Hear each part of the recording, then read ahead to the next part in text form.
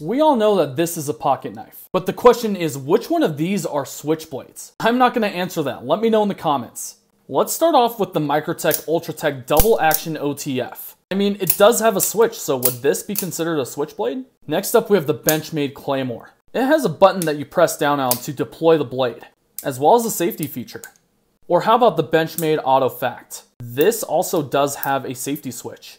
This would be considered a stiletto. But is it a switchblade? And then the classic Mykov Russian-made knife. This guy deploys using a lever system.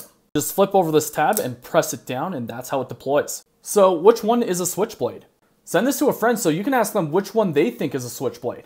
And get your next knife at bladeops.com. They supply a ton of these knives. I'll definitely be leaving an affiliate link in the description.